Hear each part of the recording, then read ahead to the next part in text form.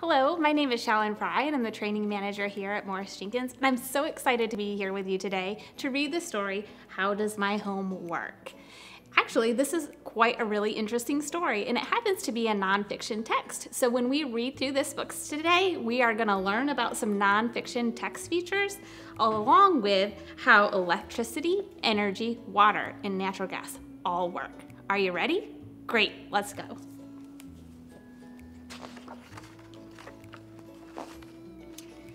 You do neat things every day in your home.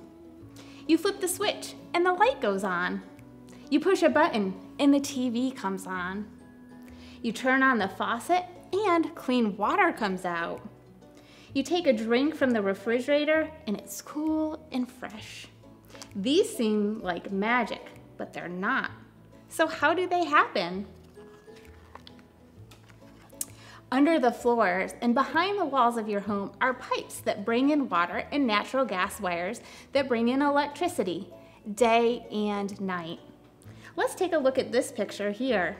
We see lots of colorful lines going inside this house. Well, that's a text feature that this book offers. If we look right here, we have a key, and all of these colored lines tell us what the lines in our house represent. So we can look at this blue line, and we see that the blue line comes up from the ground and enters our house. And that tells us that we have clean, cold water coming into our house. Take a look at that picture for a minute and look at where that blue line goes. The blue line goes over to a water tank. That water tank can keep the water cold, but also make your water hot. That's how you are able to take a bath at night or take a shower in the morning. Look at that blue line also comes up to your toilet. Ew, think about if your toilet didn't flush. We definitely need water going to our toilet. That line also comes into our kitchen, where your mom or your dad or even you make food each and every day. We definitely need clean water coming into our house. But we can also tell by looking at this key, by this white line, that dirty, yucky water that's in our house that needs to go out comes back out of the house. So we can take a look at that white line, and there it goes. That's pretty cool stuff right there. All the machines that people use every day need energy to make them work. Take a look at these two pages. Look at all of the machines that need energy to work in your home.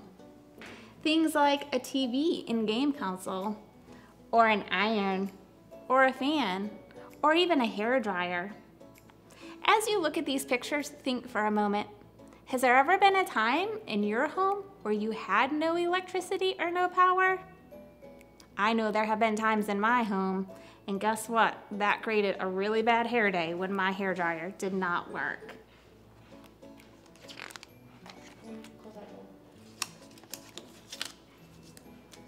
Where does electricity come from? Check out those words right there. Where does electricity come from? That's a heading. That's also a text feature in nonfiction text. That tells us as the reader what we're going to read about next. Can you guess? That's right. We're going to learn about electricity. Electricity occurs naturally in the form of lightning. The energy from just one bolt of lightning could boil enough water for more than 50,000 cups of hot chocolate. Holy smokes, that's a lot of hot chocolate. But of course, we can't use lightning to power our homes. The electricity we use is made in power stations. Most power stations burn natural gas or coal to heat water, but this sends smoke containing harmful chemicals into the air, and we don't want that.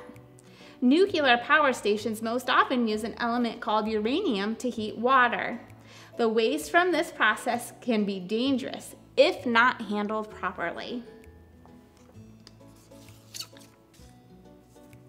In power stations, water is boiled to make steam. The steam spins the blades of a turbine around, which turns a machine called a generator. Inside the generator, a coil of copper wire spins around a set of magnets, which produces electricity. Here's another text feature the author put in this book. It showed us a diagram of a turbine and what happens inside that turbine. And I needed to know a little bit more about a turbine, so I took some time and did some research. Maybe you should too if you want to learn more about a turbine. There are cleaner ways to make electricity. The power of fast-moving water can be used to turn turbines. Wind turbines make electricity using wind power. Solar panels absorb sunlight, which can be used to produce electricity. Again, we see another text feature. Here, there are captions, and captions describe the picture. And now I can look at all of these pictures and know exactly what the author wanted me to know. Here's a challenge for you. The next time you get in your car with your mom or your dad or your grandpa, your grandma, your aunt, your uncle, or whoever you want to take a ride with, see if you can find any of these things around town. I bet if you look closely, you'll be able to find some of them. Cables carry the electricity from power stations into our homes. Take a look at this picture where we see the power station and we can see electricity going through the cables above ground. You also may find that when you're out driving about or walking through your neighborhood. But not all power lines are above ground. Some power lines run below ground, so you may not always see them, even though electricity is still coming to your home. If the sun has gone down and you're still busy, you can turn on a light. One wire takes electricity to the switch. Click, we turn on the switch. Another wire goes from the switch to the light. When you flip the switch on, a piece of metal creates a connection between the two wires that allows electricity to pass from one wire to the next. Electricity flows to the light bulb and it begins to glow. When you flip the switch off, you break the connection and the light goes out.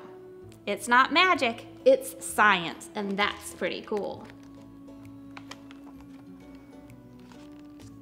Next time we come together, I'm so excited that we're gonna learn more about water and where water comes from and how much we rely on it in our house.